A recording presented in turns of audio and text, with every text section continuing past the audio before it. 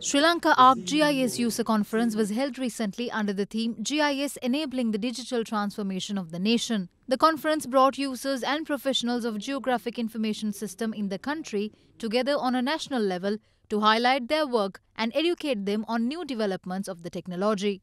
Geographic information systems technologies, since they are coming into existence, have developed in tandem with two other technologies. They come within the broad definition of space technology applications and are satellite-based.